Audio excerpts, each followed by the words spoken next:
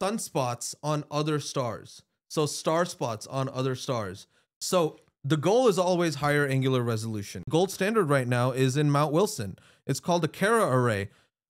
It's a six 1 meter telescopes all along the mountain that you can see over there. Yes. The baseline is 330 meters, so about 3 football fields wide. Yes.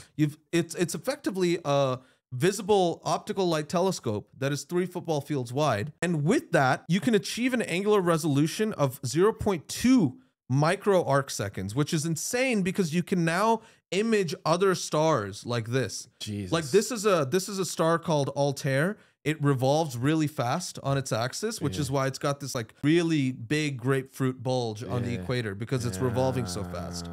And because in the equator, you can also see that it's dimmer. Yeah. Because like that gas is farther away from the equator compared to the pole. Yep. So it's a little bit dimmer. Right? Crazy. This is a single star that we're imaging like this. Yeah, that's incredible. It's incredible. No, it's We've incredible. also with the Cara array, we've been able to see